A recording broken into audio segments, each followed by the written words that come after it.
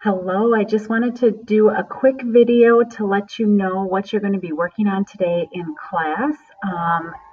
You are going to be actually writing the obituary of Moses. Hopefully you know what an obituary is. An obituary is a writing of a person. Usually it's listed in a newspaper after someone dies, highlighting their life's accomplishments, highlighting the different people that were important to them in their life.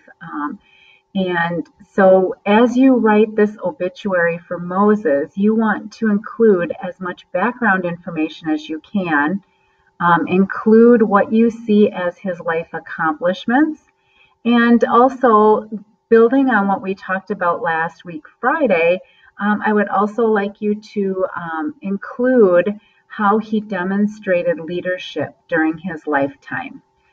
So sometimes it can be difficult to write things like this. So I did provide for you several examples of obituaries that you can look at. If you've never done this before, which probably none of you have, these examples will help you to see what an obituary looks like so that you have an idea when you go to write yours. So there are two different links here for you to use to help. You can do this as a Google Doc or a Word document and attach your work right here in Google Classroom.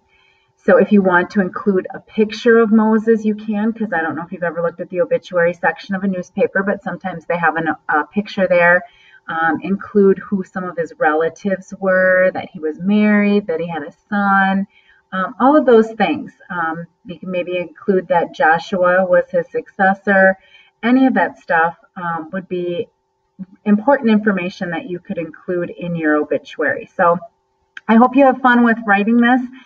Tomorrow you will have an opportunity to review for the test, and the test will be on Wednesday and Thursday. So if you finish this early, you could be working on your review sheet already for the test. And I will have a Quizlet on haiku to help you with preparing for that test. Hope you have a good day and enjoy this assignment.